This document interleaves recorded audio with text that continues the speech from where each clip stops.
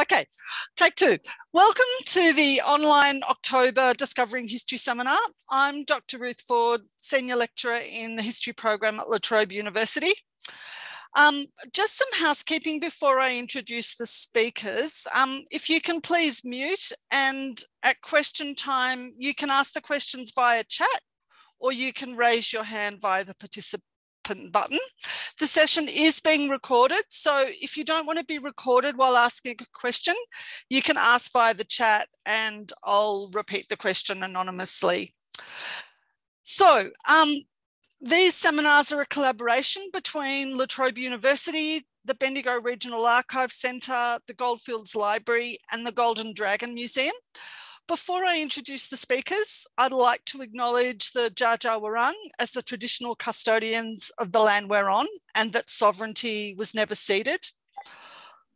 La Trobe University recognises the Dja Dja Wurrung's ongoing connection to the land and acknowledges elders past and present. I'd also like to acknowledge the Ngurai Illum Wurrung as the traditional custodians of the country east of the Campaspe River, extending across to beyond the Goulburn River, and that sovereignty was never ceded. So I'd like to welcome Elder Vin Peters, who's speaking tonight, and acknowledge other Ngurai Illum Wurrung elders past and present. I'd also like to pay my respects to any other Indigenous participants here this evening. And if you're on other country, I'd encourage you to post an acknowledgement of that to the chat so that we can kind of see what's the diversity of nations that we're on. The format for tonight is that the speakers will speak for 40 minutes and then we'll have 20 minutes of questions and discussion. So it now gives me very great pleasure to introduce Ngurai Illum Wurrung Elder Uncle Vin Peters and also local historian Tony Ford, who are going to present on the forgotten people. Uncle Vin Peters is Ngurai Illum Wurrung Elder who's been active in working to maintain the culture of his people, and he has a vast knowledge of his people's history. Tony Ford is a local historian with a special interest in the area, which encompassed the former Shire of Wurrunga, based in Rushworth. And the current focus of Tony's research and writing is the Ngurai Illum Wurrung people, and he's been working with Vin. So I'm going to hand over to Vin first. Tony first. Oh, Tony first. Okay. Okay, a flip, no worries. I'm going to hand over to Tony first then. Thanks, Tony. What I was saying, I'll cut this short, but just wanted to acknowledge country endorsing Ruth's remarks and say that I'm talking from Dja Dja Wurrung country. Like to acknowledge the Dja Dja Wurrung people as the traditional owners and custodians of this land and its waterways. And I'd like to make a special mention to Auntie Marilyn Nichols. She gave me my first basket making lesson about 4 years ago in Malden, and it's helped to keep me partially sane during all the lockdowns that we've had. So it's been a great exercise. I'd also like to welcome any other elders or other Aboriginal people who are listening in tonight, and acknowledge the links within the Kulin Nation. The Dja Dja Wurrung and the Ngurai Illum Wurrung were closely linked through the Kulin Nation and had very similar language. There was intermarriage and so forth, which you'll hear more about as we go through. There are some images of deceased people within the PowerPoint, so we're just providing that information to people that it may affect. Right, a little bit of my background. I grew up in Tatura, and when I started at Tatura school in the early 60s, they just started a house system. The first two houses were Batman and Henty, and later they saw fit to add Mitchell and Sturt. So that just gives you a little bit of an idea of where my education was coming from. And I'd been aware, but hadn't done anything about it for a long time, that most of my formal education didn't mention Aboriginal history, and it was something that I had put on the back burner, and when I got to retirement, it was something that I wanted to spend time working on. And one of the things that we were learning at school at the time was probably, and it's shown by the fact that they named the houses those things, was that there was this line of history that we were all receiving, where there was a benign settlement of Australia. The doctrine of terra nullius was still alive and well at that stage. And the settlers moved in, and there was just worked hard to create a new country. That was the sort of message that was coming through. And governments often try to do that. And this has been talked about by historians over a period of time. And in an excellent book by Kapka Kasparova, she talks about the syndrome of selective national memory. That's the biscuit factory line of history. I mean, the standard set of history that we all get as we go through the school system. And it favours homogeneity over ambiguity. Now, the sort of history that I've been looking at over the last few years, there's lots of ambiguity. There's lots of conflict. There's lots of misinformation.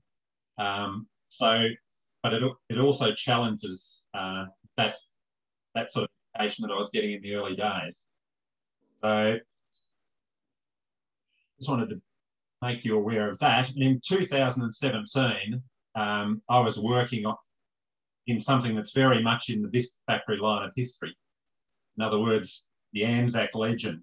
And the people who perpetuate that legend at the moment are experts at it, but it's very much in that biscuit factory line of history, and it's very lucrative. When you see that the Australian War Memorial's just received $500 million for extension, and they don't happen to mention any wars that Aboriginal people were involved in, it makes you wonder about how those processes are still in place. So I was in Rushworth, living in Rushworth at the time, and doing some research on World War I and local people who went to the war, etc. And I was working my way through the local papers, and in November 1917, I came across this little cutting. The picture wasn't there, it was just a cutting. It said King Billy, an old Aboriginal who was born in the main street of Rushworth 62 years ago, paid a visit to his native place during the week. And then it talked about him. The paper said that he claims to be the last of the Rushworth tribe of Aborigines. Whether he said that or not remains to be seen. It might have been just something that's what people used to say. He's the last of the tribe, and not necessarily the case. So I started doing research and digging up as much information as I could. That sparked my interest, and started to dig up as much information as I could about the Aboriginal people in the Rushworth and surrounding area. There were snippets of information that the locals were aware of, but it wasn't the focus really. Most people in the area considered that the history of the area started with the gold rush, and then the selectors came in and so forth.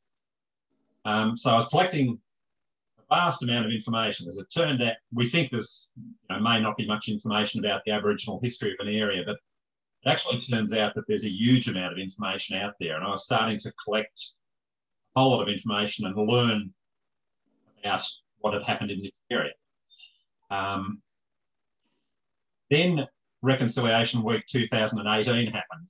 And the theme for that was don't keep history a mystery, learn, which I felt I'd been doing a fair bit of, share and grow. So I started to think about the second of those words, the share part, and thinking about a way that I could share the information that I was learning with the local community that I was a part of. The way that I eventually chose to do that was through the local fortnightly community newspaper, and started writing a series of stories, around about 600 words each.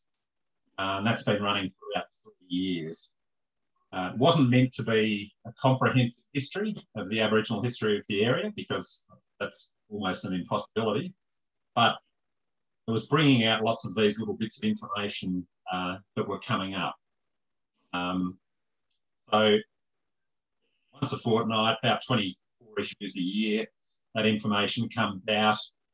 The locals have a read, and they're starting to get a bit of an appreciation of the Aboriginal history of the area. A lot of the people won't buy a history book and read a history book, but will read the local paper from cover to cover.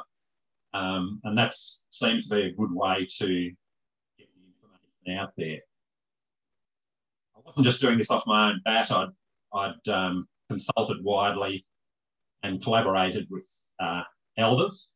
When it became obvious that Ngurai Illum Wurrung people were the original custodians of the area, I went about finding the elders and spoke who weren't necessarily elders, but had good knowledge of local Aboriginal history. So from there, I met Uncle Vin, who's going to speak to you in a moment, and it's my pleasure to introduce him to talk about his people. Vin's pictured here at a grave that he'll talk about, but the grave of the gentleman in the photo on the left, Tambo, and his second wife, Mary. So Vin, at this point, I'll hand over to you to talk about your people, and then Vin will throw back to me later, and I'll give you a brief journey through Ngurai Illum Wurrung country. Thanks, Vin. Thanks, Tony. Thank you, Tony. I'm speaking to you from Wurrung country, the land of the Wurundjeri, and our family has lived on Wurrung country since we were removed from our country in the Goulburn Valley, and removed and sent to Corandurk Mission Station. And so we've been here since the 1860s. Some of the members of the Ngurai Illum Wurrung people still live in the local area around Mooroopna. This is a picture of a Bangarang and Urilum corroboree, and Urilum was just another name for Ngurai Illum Wurrung. It turned out that there were 3 different tribal groups along the Goulburn River, but before the Goulburn River was the Goulburn River, with the 3 different tribal groups, there were 2 language groups. One of the language groups was Bangarang. Today we call them Yorta Yorta. They had their own language. The other group was a Kulin, 2 Kulin language or 2 Kulin nations groups, and they were Ngurai Illum Wurrung and Tanarong. Tanarong were from the upper Goulburn region, from Seymour to sort of Mansfield and further, and Ngurai Illum Wurrung were basically from Talamba down to Seymour on the Goulburn River and across to the Campaspe. The corroboree you're looking at, it was actually painted by the daughter-in-law of William Lassouf. William Lassouf was the man who had actually set up the Protectorate Station at Murchison. And his daughter-in-law did this painting. She married William's son, Albert Lassouf.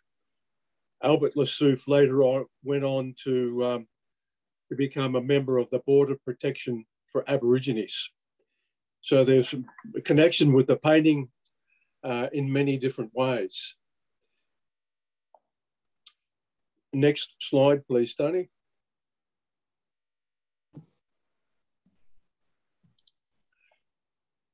When we've always knew that we were Aboriginal. My dad was cooling a timber mill, and we were living at Healesville when we went to shift with my nana. She was brought up on Corandurk Mission Station, and she later on married a man who was from Kamargunja. And whilst we knew which mission stations we came from, Corranderk and Gumragunja, we didn't always know what were our family connections. We did know that we came from Gumragunja and that we were Yorta Yorta, however, but the rest of the tribes weren't known. And in 2013, after I retired, I went into the Melbourne Museum and there were pictures of our families all over the walls. And this picture was one of them, and the others you'll see later. So many historians had actually did stories on our family, and there was plenty of things to read. And the museum provided me with many photographs, genealogies, and historical stories. One of the things that they got wrong, though, they said that Tatambo died in 1866, and he didn't. He actually died in 1868. And you might think, well, that doesn't really matter that much. But it turned out in the intervening period, people made up stories that weren't true. And it actually set our family history on a wrong path. So this is King Charles Tatambo, was his name. And he was the leader of the tribe in that time. And the first time that he'd saw or seen white men is he was on his own country, and they came up through the Mitchellstown region and they were crossing the river. And they were lighting fires in front of them to try and deter them, but it didn't work. They just kept coming. And then that was the Human Hovel crew in 1824. And the next time was 1836, and that was Major Mitchell with his crew coming through on the same route, crossing around the same area of the river. And again, they were trying to turn people back, but weren't successful. A short while after, squatters started to come through and take over the land. So people were noticing how their land was being infiltrated, and so it was quite a disappointment. Now, I've written a lot of story in these slides. When we started to what we started to do as a family was to try and let people know who they were. And we reconnected with people from all over Australia who used to be live in Melbourne, who also have the same heritage. So they all wanted to know more details of the story. So I've written up the story with the slides and the images that I've got. And so every now and again, we find a new family member. They want to know their story. And so we send them off these slides. And so you're seeing some of those slides with that detail. Next slide, please, Tony. What happened was a guy called Edward Miggleswaite Kerr, and many of you may even know of him. He actually was one of the first squatters in the area, and he set up Tongala Station that was on the Goulburn River. And the map actually shows where Tongala Station was. It's up near the top on the Goulburn River. And he used the name Tongala because on the Murray River, the section of the Murray River where the I'm trying to think of the name of the tribe. I can't think of it. That's the language used by the people in that area on the Murray River, called the Murray River Tongala. But he liked it so much, that's what he called his station, even though he was on the Goulburn. So he just propped himself on the Goulburn River and set up his station. And it was as if nobody else lived there. And the Aborigines weren't going to move, so they just stayed on their property. And later on, he was able to actually see a corroboree very similar to the one I showed you in the first picture. So later on, he also became a member of the Board of Protection for Aborigines, and he wrote quite a famous book in this area called The Australian Race. And before that, he wrote Recollections of Squatting in Victoria. And within Recollections of Squatting in Victoria, he actually talks about our tribe, about how they were preparing for the corroboree, and he talked about the dignity of the people and the bearing of the people. And I had tears in my eyes when I first read this story, because growing up, you don't hear a lot of, well, you didn't hear a lot of positive stories about Aboriginal people. And we didn't talk about it. And you talked about it in the family, but you wouldn't mention it out in public. It's something you kept quiet. But thankfully, we've moved on a lot since then. And particularly the last 20 years or so, people have become interested in knowing what the real history was. And this is an important part of that history. So a man who went and squatted on Aboriginal land, 40 years later, he's written these books, and he's a member of the Board of Protection for Aborigines. And he actually did this map, and it's only a guide map of where the languages were spoken. It's not actually accurate as a map itself, as you can tell by the straight lines. Could we go to our next slide, please, Tony? And I often wondered, how could you do that? Could you imagine doing that today, rocking up to somebody's country with your ship and just pulling up on their shore, putting a flag in the sand and saying, well, now I claim this country in the name of Queen or King so-and-so. Well, it was quite common. The British did it all over the world. And this map actually shows the countries that they did it in. And so I wondered why they would do it. So we're looking at the British Empire, all in red. And it actually, the idea came from religious ideas. And it was called the doctrine of discovery. And in the 15th century, Pope Nicholas the 5th of 1452, he actually declared the doctrine of discovery. At that time, there was everybody in the world who was Christian was Catholic. And basically the idea of the doctrine of discovery was that because you had this pure Christian background, you could go and discover countries all around the world. And if they weren't Christians, and particularly if they were people of a different race, you could actually claim their country. And you could declare it terra nullius. And terra nullius actually is a Roman term that comes right back from the Roman Empire. And it basically meant that that wasn't your land. And so I was astonished that anybody could actually do that. And then later on, that was reconfirmed by Pope Alexander, the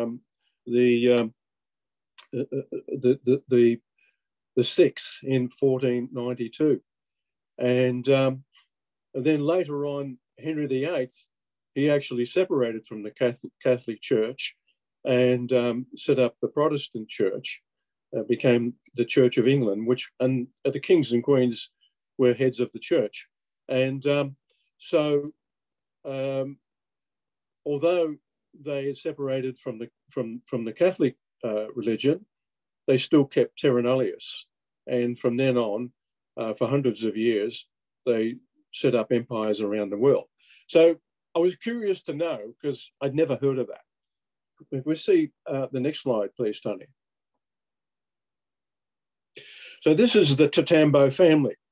These photographs, originally I saw them at the Murchison Historic Museum, but they didn't have the detail of the story. They didn't know who the photographer was. And it turned out the photographer was a chap called Thomas Jeston Washbourne. And he came to this country in 1863. And he started taking photographs all around the Goulburn region. And this is a family set of photos. And there's another photo that is not included in this one that actually puts all the photos together. And we're seeing Tatambo in the first photograph. That photograph was taken in about 1867. His wife in the middle, Queen Mary, and their daughter, Jenny, and my great-grandmother, Lizzie Hylett. And she was taken from her family and sent to Corandurk Mission Station on her own in about 1865. Next slide, please, Tony. These are the actual photos. I wanted to find them, and they've travelled around the world. And this is a younger picture of Tatambo, not a great deal younger, but a few years, and it made the difference. And he's wearing a king plate, but it's not actually the real king plate. This has been retouched. The photograph couldn't have been good enough to show what the details that were on the king plate. So they've just hand notated them in. The same picture, but this came from the British Museum. And the picture on the end with Lizzie and Jenny, the girl in the possum skin cloak, that also came from the British Museum. But they're in the National Library, and they're also in Melbourne Museum and the State Library. Next photo, please, Tony. So this is a close-up of Tatambo's king plate, and reading it is quite astonishing. Tatambo King, belonging to Mr. Fryer, Mulca Station. And when you think belonging to Mr. Fryer, what does that mean? Well, when the squatters came through, in that whole area along the Goulburn Valley, squatters set up their stations very, very quickly. And it seemed like there were hundreds of them. They covered the country. And the native people basically stayed where they were. They saw no reason to leave. But in the end, because of massacres which occurred, and there were 4 known massacres that I've found information of, but a lot more people disappeared than is known from those particular massacres. There was a Campaspe Plains massacre. There was a massacre at Ngambie. And when it said belonging to Mr. Fryer, I just wondered what that meant.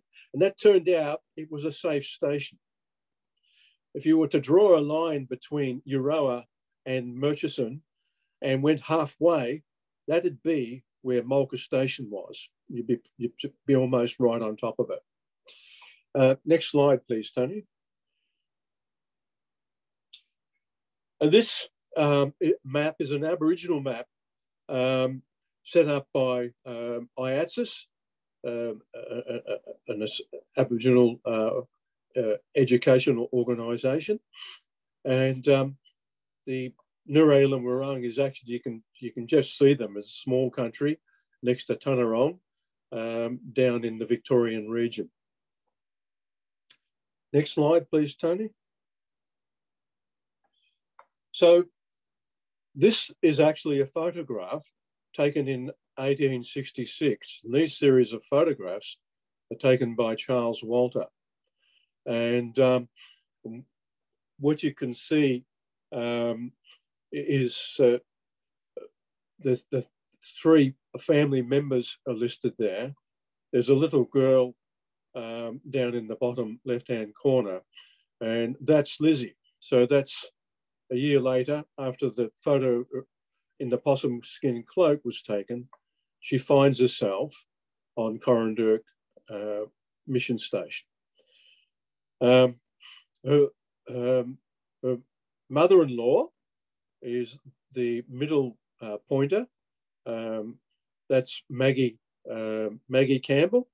Her father was a squatter, and she's Jar Jar Wurrung. So she's from the area around Bendigo, and the squatter actually set up a camping ground. His name was Donald Campbell, and it was at Morong. 20 k's east of Bendigo. And it was set up during the gold rush for all of the miners that were coming through. And his wife was Betty, and this was Maggie's mum. And they were brought up there. And the picture with the pointer on it to the left, far left, that's the man that Lizzie married. So he was a boy. He arrived at Corranderk Mission Station in about 1864 with his mother. And later on, when they grew up, they married in 1878. So that sort of gives you a bit of a history of the people, what happened to them. Not a lot is known about the life of the family before colonisation, but there is a fair bit. And we've heard where their country was, and basically they lived off the land and had a comfortable living. All Aboriginal people did the same. They only took what they needed, so there was always food. And yam daisies and possums were quite big for the Ngurai Illum Wurrung people. They also had plenty of fish. Now, I'm not sure how I'm going for time. I'm hoping somebody's keeping an eye on me, but I think we had planned a bit of a break and Tony was to come back in now. Thanks very much for that, Vin. So over to you again, Tony. I think keep going, Vin. Okay, I shall keep going. Your slides, yeah. Yeah, thank you. That little girl in the possum skin cloak, this is her. And she's a young woman. And one of the things that Edward Kerr, in his book, Recollections of Squatting in Victoria, talked about the marriages and the corroboree. And he talked about the dignity of the people, but he actually described them as very good-looking people. And when I look at this picture of my great-grandmother, I see that, a beautiful-looking lady. Thanks, Tony. Next slide. So just to refresh your memory, there's the girl in the possum skin cloak. Just shortly after that photo was taken, she ended up on Corranderk Mission Station.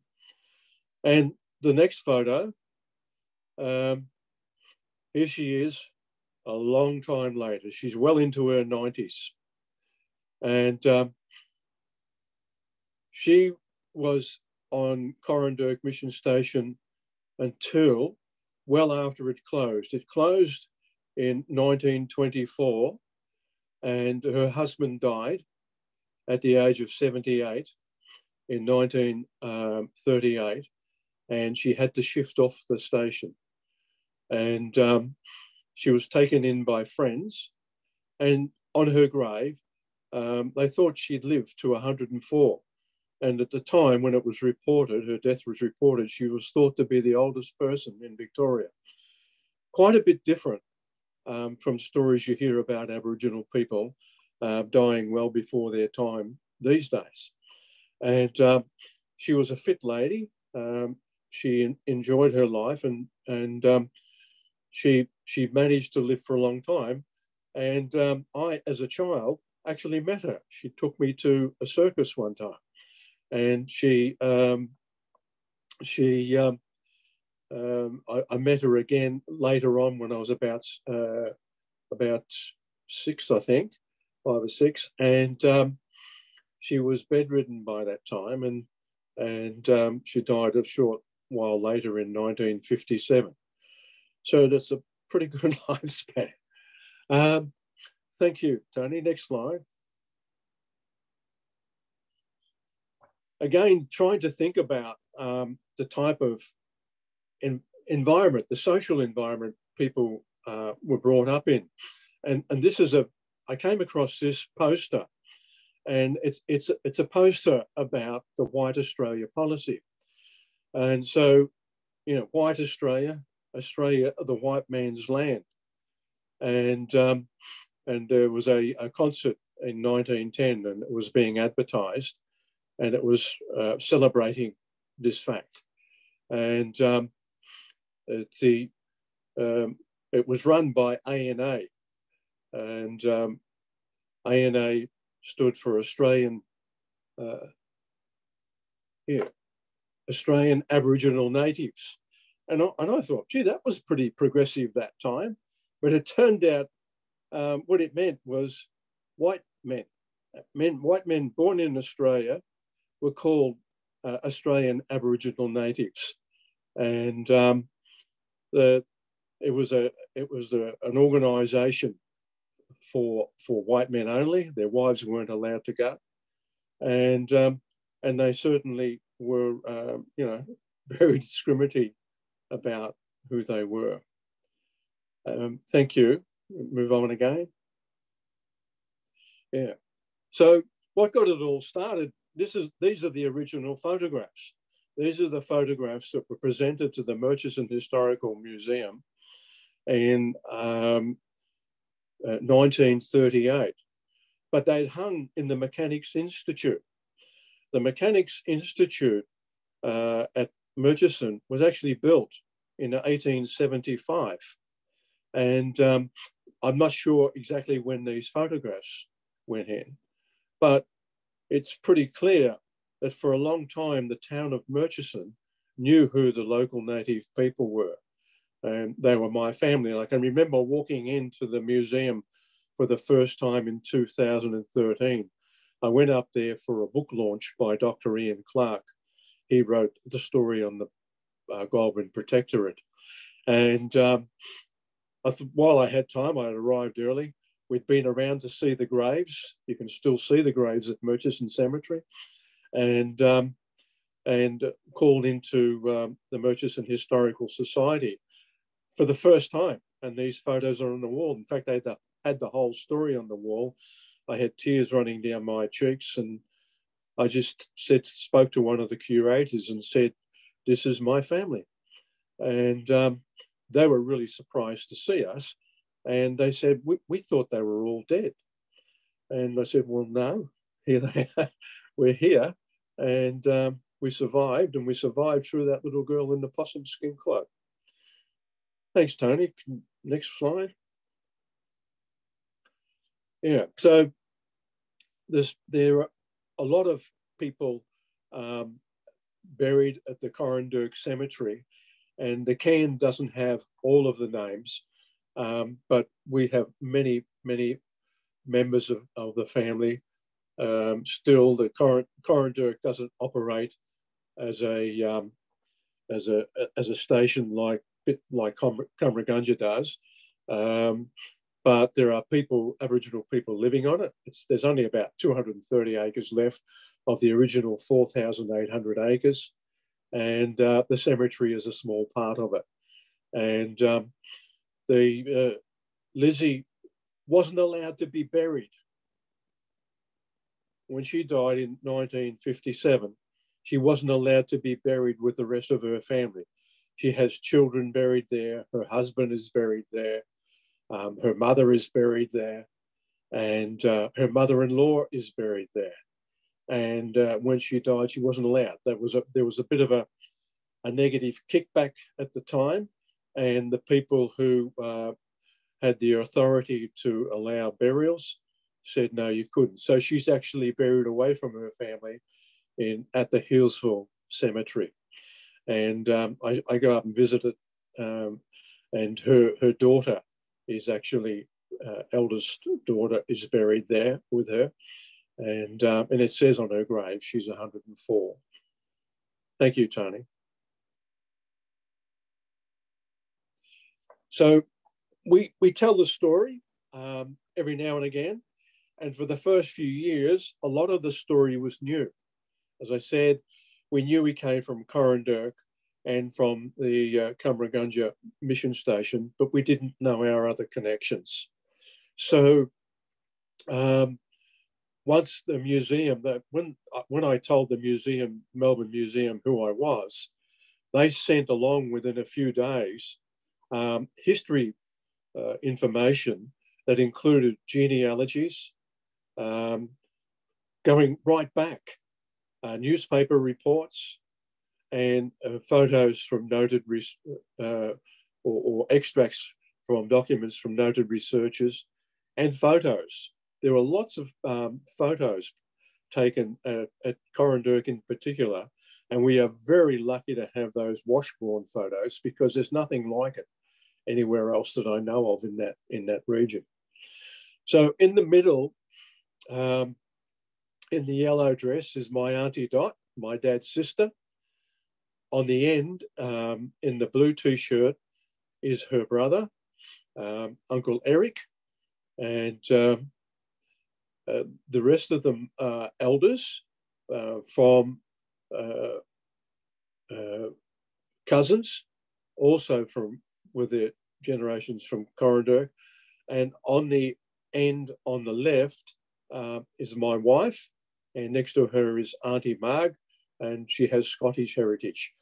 The rest of the family in the background, we'd actually prepared slides and information and just told people we were having a family history reunion, and they all turned up.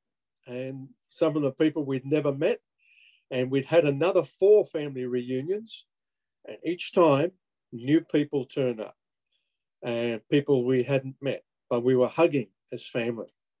And how we know the stories was through connection stories that the elders had, and they were fantastic to have. And so everybody took turns in talking about the family history and who had that knowledge. And one of the great stories that is told, just before Lizzie, the girl in the possum skin cloak, was shifted to Corranderk, they were living in Avenel. This is in the early 1860s. And they weren't far from the town, and they called it Mangala. Today, that area is called Mangalore. And so their name for it was Mangala. And the tribe was there, and troopers rode in on horses, and the people were in need of food because they weren't allowed to go on squatted stations anymore. A lot, as I said, had been shot and weren't allowed to be on the stations.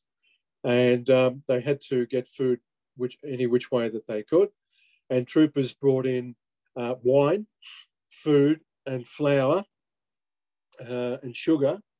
And the wine was for the men. And what they did was they got the men drunk. And when they got them well and truly drunk, they started bargaining with the men, the Aboriginal men, for time with their women. In those times, there were a shortage of white women in the colonies, and the troopers had no women, and they would actually bargain for a time with the women. And the women didn't comply with their wishes, they were belted up. So there were bashings. My great-grandmother, she's only a girl of, well, she was 7 when she went to Corranderk, so she was pretty young, and she was taken from there. She used to get really concerned, and she would sneak away from the camp, hearing the women screaming. And she would go to a friend's house, and they took her in. The friend, they had quite a few daughters in the family, and she would sleep in the friend's bed with the youngest. And that youngest, her name was Kate Kelly. So she actually were friends with the Kelly family. And this was in the time there had been Red died there, the father, he died, and later on they shifted to Greta, and there was another town that they had been to beforehand. And so that story was handed down by her through all of the family. And there are other stories of finding gold and then hiding it, because they knew that if any of the troopers or any of the townspeople knew that they had it, they would take it off them. And she talked about the gold stories. But yeah, that's about it. My story. I haven't gone too far over time. Thank you so much, Uncle Vin.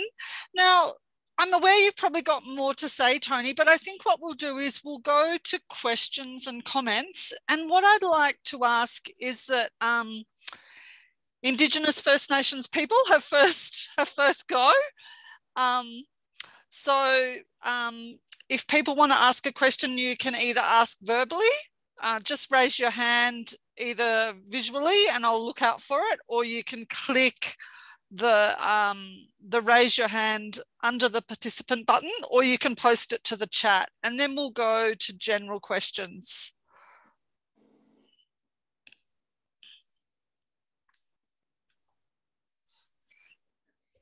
And I'll just, while people are thinking of questions, I'll just read out some comments for you, Uncle Vin. So thank you for your stories, a fascinating, detailed history. Thank you. Thanks, Uncle Vinny, for that story. I just want to acknowledge that Vincent's my cousin, and sitting beside me is my mother, who is the granddaughter of Lizzie as well. We are so lucky to have granddaughters still alive today. And up until a little while ago, there were 7 of them when I first made these slide series. I think we've got 5 left. And they turned up to the family reunions, and it was wonderful to have them there. Fantastic to have you and your mother here. So thank you for speaking. Any other Indigenous people that would like to make comments or ask questions? Not just about family. I can go into other areas if people have got them. Okay. Well, I'll just open it up to general questions now, I think.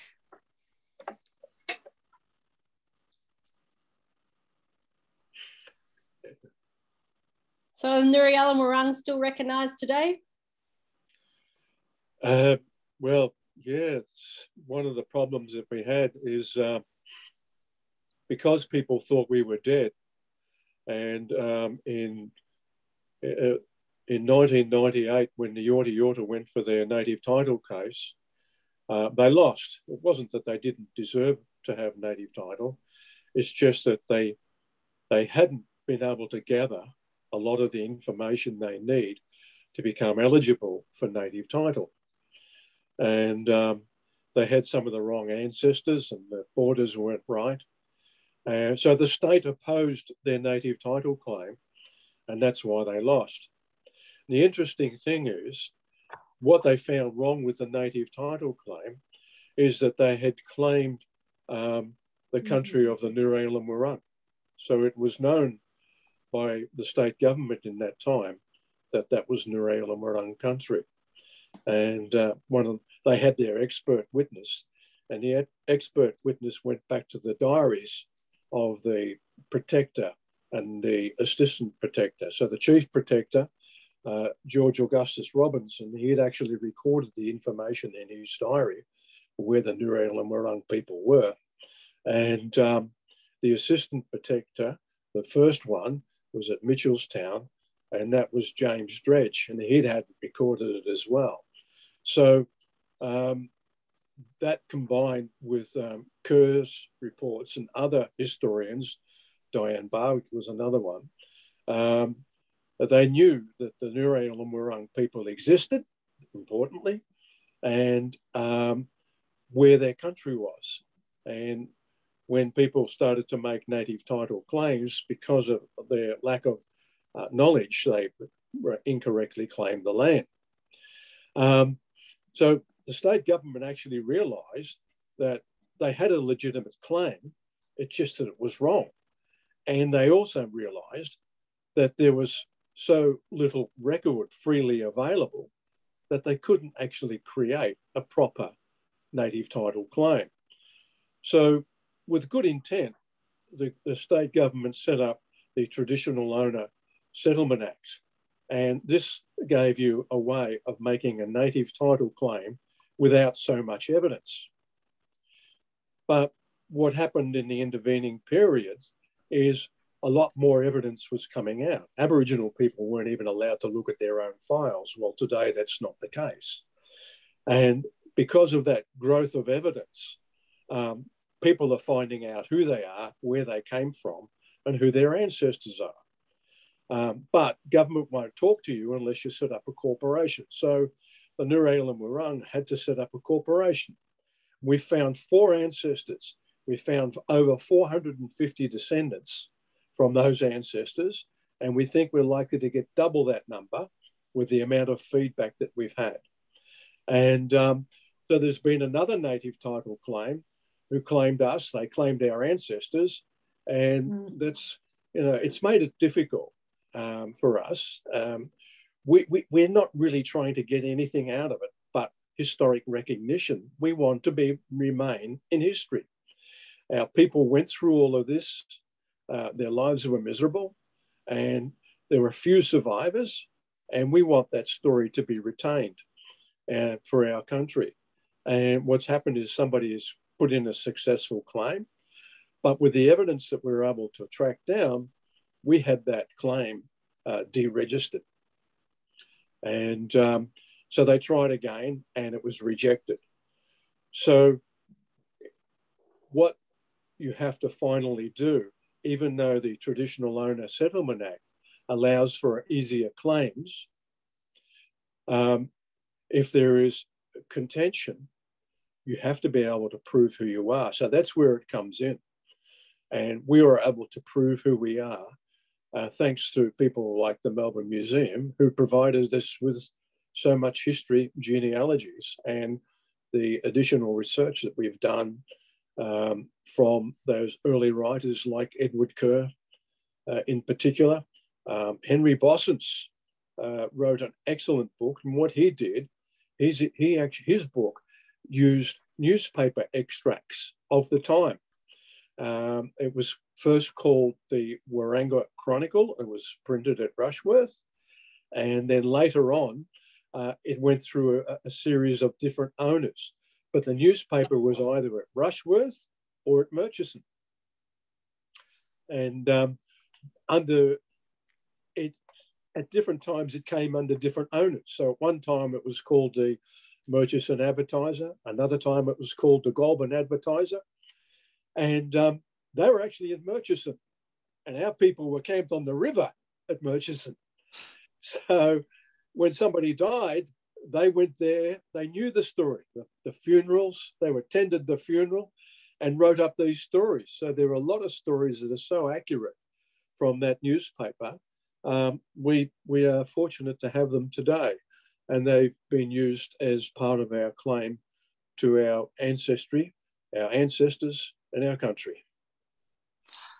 Thank you, Uncle Vin. Now I'm just going to read a couple of the comments from the chat, just for those of you that aren't multitasking. So there's one that says, "Thank you, Uncle Vin, for telling us about your family. We need more people like you telling us their stories. Us late arrivals, i.e. white people, are too ignorant of the real history of this land." And then there's other comments from people. I'm not Indigenous, but my grandmother lived adjacent to Corranderk and all her playmates were from the station. Her stories were amazing and she absolutely loved it. And another one, "I grew up in Marysville and always heard stories about Corranderk and also had connections to the Indigenous families who were employed in the sawmill industry. Powerful presentation, many thanks. Learn, share, grow and advocate." And then someone else asks, "Uncle Vin, are you putting all this in a book? This info can't be lost." Thank you for sharing your stories. I loved hearing when Lizzie took you to the circus. She suddenly became closer. Beautiful lady. What I've heard here has been very interesting and important information. Thank you for sharing. And then a question, is it possible to confirm who the Indigenous people were whose lands were centred at Elmore? Yeah, that's almost in a border region. The Ngurai Illum Wurrung consisted, well, from 3 to 5 clans. Edward Kerr said there were 5 Ngurai Illum Wurrung speaking tribes or clans. Diane Barwick could only find 3. We think that the devastation lost them. In that area, there was, it has several names.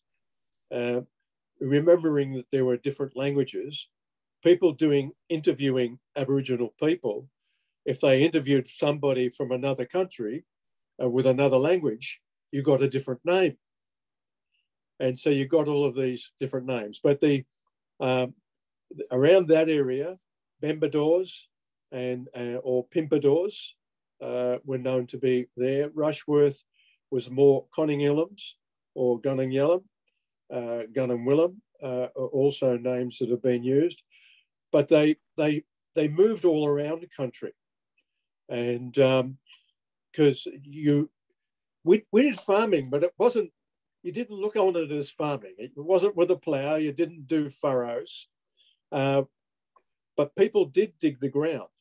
The diet was yam daisies, possums, and fish. And what you had to do was burn the ground every now and again. The reason is that put minerals and carbons back into the soil. And still, if you do that, if you put ashes on the ground, you're actually providing nutrients to the soil. So the soil was very healthy and it was very soft. And later on, it was trodden down with cattle and sheep. But the soil in those days was very soft. And so if you actually had used up an area, you'd burn the country. So then you have to shift to another area. So you had this mosaic burning pattern. And with the mosaic burning pattern, you knew when they burnt the country, and you'd also know when the new shoots would be coming through. So you didn't have fridges, but if you wanted to find fresh fruit, you knew which country to go to, how long ago it was burnt. You'd go there and you would find fresh food. So you had to walk all over your country from that ancient farming technique. So they spent a lot of time down at Seven Creeks, a lot of time on the east as well as the west side, Waranga and Rushworth. And Tony Ford, I was so grateful to meet Tony. He's done a lot of research through the newspapers, and he's working through that newspaper. Has always had this history available in old newspapers, and found heaps more story that I didn't know of. So that area, I hope I've answered your question a bit about why. It wasn't always stationary, but Pimpadors, but it could also have Gunning Yellum or Conning Illums there at times. And because they all visited each other. And but that would be mainly that area at the Elmore Gornang area. And probably Gornang is, I hope that's how you pronounce it, in the local area. It's almost the border area with the Yorta Bangarang. Vinny, sorry. You go, Joe. Vinny, someone asked where Rochester was. Is it it's on the cusp of Bannerang and Jar Jar, but you know exactly whose country it is? It's that border area. When we talk about borders in Aboriginal terms, you had a core country, and you've got to remember that what your mode of travel was. There were no horses here. So your mode of travel was always on foot. So it took you a lot longer to travel anywhere. but people traversed this country. And Bunurong people from down along the Port Phillip Bay coast and further, Wathaurong people from Geelong, the Mordialli tribes, they all moved through this country. So you had to have places where you could walk freely. And songlines were used as a way of remembering those maps. You didn't have books. Everything was carried in your head. And if you think yourself, I'm sure there's people here can remember songs from when they were children. You remember those songs and your early teenage years. You remember songs that are only from your era. So a way to remember, you used this mnemonic. You had song lines and you actually had all these maps, and the maps told you not only the routes, but it told you what the foods were and where to find them. And that was what enabled people to travel. And with these wide borders, those border areas in the song lines were used by everybody. So there wasn't any fence line border that if you crossed, you'd get speared. That just wasn't in it. But if you wanted to go closer into core country, what you had to do is use a message stick. That message stick was taken by somebody responsible for that, and it was given to the chief of the tribe you wanted to visit, and he would give you a message stick that you could take back, and by swapping those message sticks, you knew you had consent to enter the country. So the borders, that's a border area between Bangarang and Yorta Yorta around Rochester. And but generally what happened is people didn't live on that as such, but they hunted there and went back to their core country at night time, unless they had permission of the neighbouring people. Now, I'm conscious of time and that many people have had to leave. So even though we could listen to you for a very long time, Uncle Vin, I think we should give you a rest. Yeah. So if people would like to join me in thanking both Uncle Vin and Tony for a really fantastic, informative presentation that's just really transformed, if everyone can thank them for their great talks. Thank you. Thank you. And we will, the Goldfields Regional Library will post the link to the recording once he's edited it, which means it would be great if people can forward it to, you know, friends, family, school teachers, etc., just to increase the education around the really important stories we've been hearing tonight. So thank you very much for coming. Next month, the 11th of November, will be the last Discovering History seminar for 2021. It will be both face-to-face and online, subject to COVID caps. The topic will be rural motherhood and the creation of a rural women's community via women's letters to Miranda at the Weekly Times, presented by myself. If you want to be on the email list for the seminar and you're not currently on the list, you could just post your email to the chat. You can just send it to me as the host or whatever. So thank you very much for coming. And thank you very much, Uncle Vin and Tony, for a really great presentation. Thanks, everyone. Thanks, Tony. Thanks, everyone. Bye.